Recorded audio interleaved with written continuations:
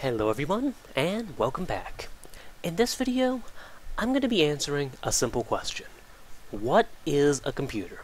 Because, like I said in the last video, there's really no point in me just sitting down right now and laying down a bunch of redstone, because chances are you probably will have absolutely no clue what it's doing or how it's ever possibly going to make a computer. So instead, I'm going to take a moment, I'm just going to sort of explain what is a computer. And I know what some of you are thinking, oh no, he's just going to sit here and list off 10 million technical facts and somehow expect me to make sense of them, right? No. I'm not going to do that because, let's face it, that's just stupid. I'm not going to sit here and list off a bunch of facts because it's not going to help anyone. So instead, what I propose to do is I'm going to start with what you know right now.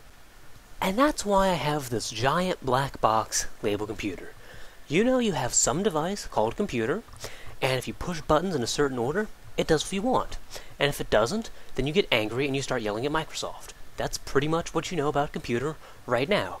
Other than that, it's just this giant magical black box. Hence, black box labeled computer. So, what exactly is a computer? What makes it work? What makes it run? What is it? As it turns out, the definition of a computer is actually really simple. All a computer is a device that processes information. That's it. That's everything. That's all the big fancy term computer even means. So, in fact, if I wanted to, I could say, I magically have created a computer right now. It takes in some piece of information, figures out what you put in, and then it tells you what you put in. So, flip the lever, I've put in a 1, it's figured out I've put in a 1, now it's outputting a 1. It's a computer. It's processing information. It's figuring out what I'm putting into it, right? Surprisingly enough, this does match the definition of a computer. Although this probably isn't really what you think of when you think of a computer. So, there, at least you now know the definition of a computer, and that's going to be very helpful in the coming videos where we sort of talk about how computers work. But generally, when you think of a computer, you think of something else. You think of something that can process a vast variety of information in a very wide variety of ways. So, we're going to have to sort of revise our definition for the purpose of this series. We aren't just going to create a computer strictly to definition, because hey, I already did that. Series over. No, that's not what I'm going to do. Instead, I'm going to sort of revise our goal to being just, can we create a computer, to, can we create the best computer? And when I say the best, I mean a computer that can process not just one sort of information, not just a basic type of information. Can it process any information? Can you invent even the most wild and ridiculous computation that only an absolute moron or someone who's completely insane would ever possibly want to do, and make your computer do it? That's the sort of computer I'm going to try to create. This sort of universal computer. And that might seem like a really challenging goal at first. And well, it is. But fortunately for us, we aren't the only people throughout history who've bothered to ask that question. There have also been other people throughout history, and fortunately, there's been one person in history who's asked that question, and who's actually solved it for us. That person was a mathematician known as John von Neumann, and he sort of solved this universal computer problem in a really simple and really efficient way. And, in fact, his way was so good that it's still the sort of general way we're doing it even to this day in our real computers. And there's sort of a technical caveat that comes with me saying that, and I don't want to spend video time on it, so I'll sort of post about it in the description if you're interested. But yeah. So, with all that out of the way, let's take off this giant hood of a computer. Let's see what's in the black box. What, according to von Neumann, would make this universal supercomputer that can do absolutely anything you can possibly imagine. So, you ready? Here we go. Boom. This is, generally, von Neumann's sort of design for how a computer should work. He said the computer should be divided into 3 parts. A CPU, memory, and input and output.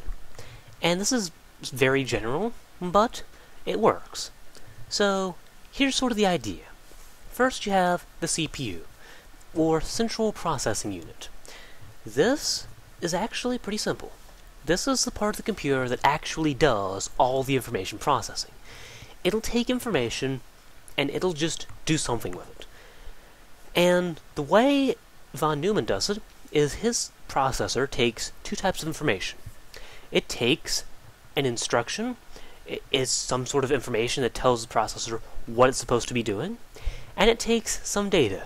This is the information the processor is supposed to do whatever it's supposed to do with. So, yeah, that's a processor. Pretty simple, pretty straightforward. Then we have the memory. The memory is also pretty straightforward. All it will do is it'll store information for future usage. So this is almost like a warehouse. You have this giant warehouse of all the information the computer could ever possibly process, and then it'll just take that information, you'll be able to send it to the processor will do whatever it wants with it, and it'll send it back to the memory in some other location. And that's sort of the cycle of a von Neumann machine. So, yeah, pretty straightforward, not that hard. You have processor, processes information, memory, stores information. And lastly, but most certainly not leastly, you have this thing called I/O, or input-output. And this is pretty self-explanatory. All you'll do is this will take information, it'll send it into the computer, and also take information, and it'll send it out of the computer. Because otherwise, you'd only be limited to whatever information was in the computer at the time. You want some way of sending information into the computer and getting it back out.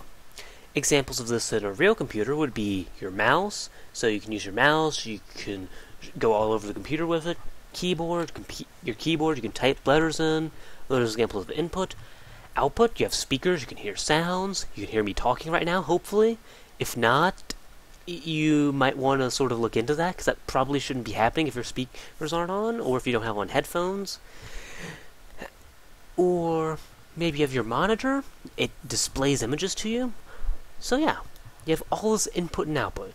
And the ultimate goal of input-output is to sort of mask the computer to the user. So you don't have to worry about how the computer is processing information. It's just, you can tell the computer to do this, and the computer does it.